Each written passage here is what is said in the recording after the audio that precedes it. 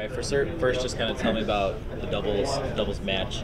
You guys had some good chemistry and got some great points. I mean, I'm just really thankful my partner just put me on his back and just carried me the entire way. I mean, I'm just pretty much a dead weight on the court, but my partner's able to just, carry me to victory.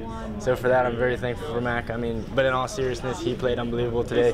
He actually didn't lose one return point. The guy was serving cannons from the first point. So, I mean, when you have a partner like that, all I have to do is make my returns, and he'll clean up after me. So, I mean, it's really good to have that. And then talk about your singles, 6-0, 6-1, quick work. Yesterday I came out super nervous, and then today I was able to play a little more free. It was a lot tighter than the score sounded. There was 7 or 8 deuce points. I was able to come through in the big moments and stay in the present moment. But I mean, yeah, it was a good team effort. Everyone played to the top of their abilities. So.